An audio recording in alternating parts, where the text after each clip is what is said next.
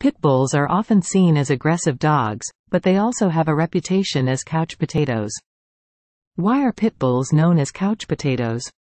Well, it's all about their energy levels. Pitbulls, despite their muscular build, are actually quite low-energy dogs. They are content to spend long hours lounging and napping, which often leads to criticism that they are lazy or unmotivated. However, this laid-back nature can be a great benefit for potential owners. Pitbulls are a great choice for individuals who lead a more sedentary lifestyle, or those who simply want a dog that will be content to relax with them. This makes them perfect companions for apartment or condo living.